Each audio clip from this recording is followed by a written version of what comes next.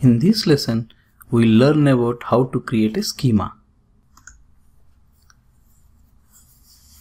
So table lies in a schema. That's the reason we are learning schema before creating tables. Schema is nothing but a placeholder for runtime objects. So before creating table, view, procedure, any object, we need to decide in which schema we want to create.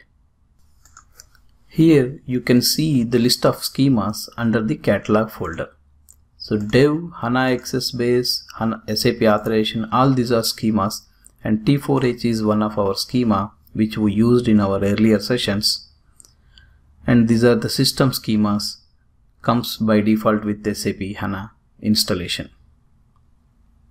So let's see, there is another way to see the list of schemas by using System Standard View.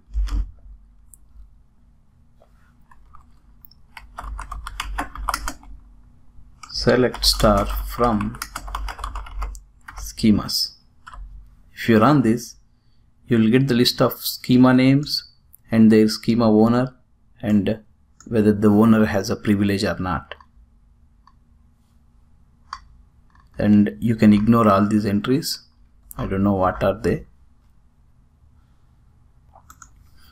So if you observe this list, every schema has a owner. So that means when you create a user, automatically it creates a schema name with the same username. So when you connect to the HANA system, you might have observed the schema name on your name. Like if your user ID is some ABC123, then you will see ABC123 schema as well in and under the catalog folder. So let's see how that works.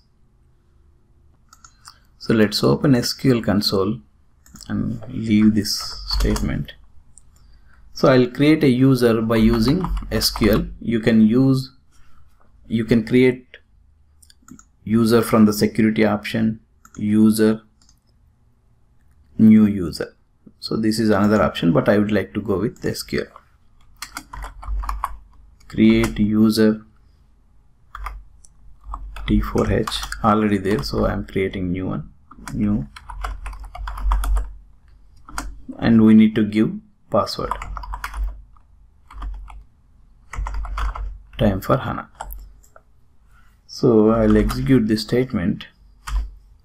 Successfully created. Okay, now we created a T4H new schema. But if I refresh this catalog, T4H new is not exist here. But if we run this schema, this select statement, and we don't see that schema yet here. Okay, so what we know is every user have their own schema. So now we have a new user called T4H new. So I'm adding another entry for the T4H new user.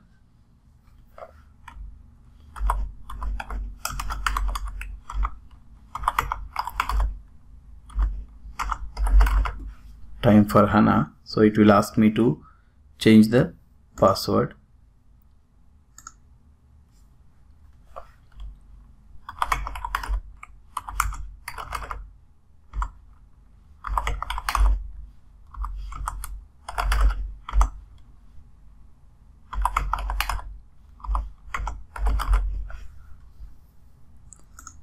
So I changed the password and connected with new user called T4H new.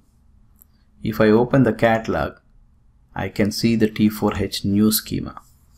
The list of schemas are differed from the system and T4H. System user is the one who manages the HANA database. So it's like an admin user, and system user will have more authorizations compared to any other user. So T4H as of now, T4H have only access to T4H new and few other system schemas. Okay, so how we can make this schema available to other users? in our case to the system user. So to make that available, let's run one statement. It will provide the access. Grant select on schema and then schema name T4H underscore new to which user. So I'll provide this access to system user. So if I run this statement, it will grant select access to T4H new user. So if I run this, it will give error because feature not supported. Grantor and grantee are identical. So what I am trying to do from here, I connected with system user. You can see here system user, and I am providing the access to system user. So the grantor and grantee both are same. It should not. It's not supposed to be like that.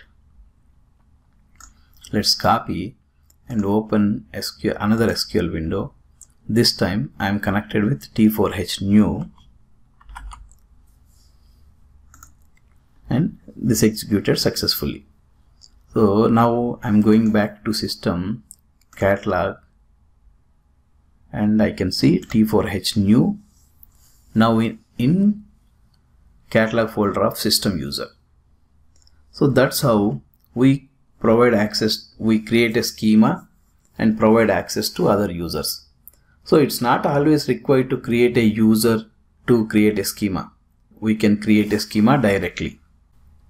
So I'm coming back to the system console, and before deleting the user, we'll quickly run this statement and see T4H new. The owner of the schema is T4H new, and he has a privileges. So that's how the user and schema created. Now system user have access to see the schema. That's why this SQL return the T4H new entry in this. Okay, let's drop user. So to drop a user, simple drop user T4H new.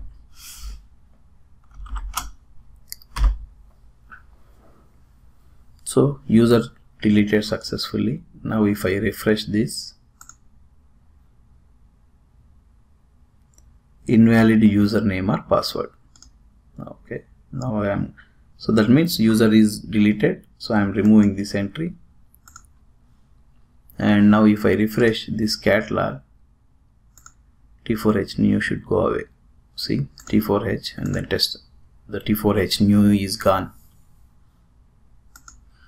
So as I said, it's not required to create a user every time to create a schema. So we can create a schema directly. Create schema T4H new. So this time I'm creating schema directly. If I run this, now my system user will have access to the schema by default. T4H new. And if we run this statement again, T4H new, now the owner is system user, because I created this schema with system user. That's why the owner will be the default system user. And this is not required. So yeah. So that's how we can create a schema, and if any other user need access to that schema, then we provide grant select on schema to user. So let's finish this session by deleting this schema. Again, drop schema T4H new.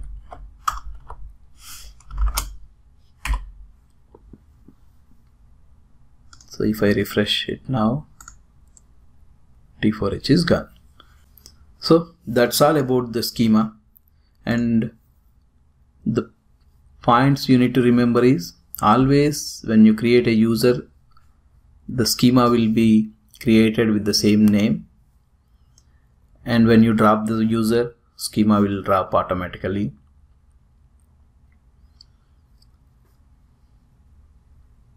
And it's not required to create a user every time to create a schema. You can create schema directly. And the owner of the schema, by default, the user who is creating the schema. And for other users, you need to provide select access or create access, modify access based on the requirement. So here I provided select access, but you can provide modify, create access, something like that. Okay, this is more of security point of view. We no need to bother about it, but you should know that every schema will have a owner, like select star from schema. Schemas is useful view, so remember it, and you can see the owner, who is the owner of that schema. Okay, thank you. See you in the next session.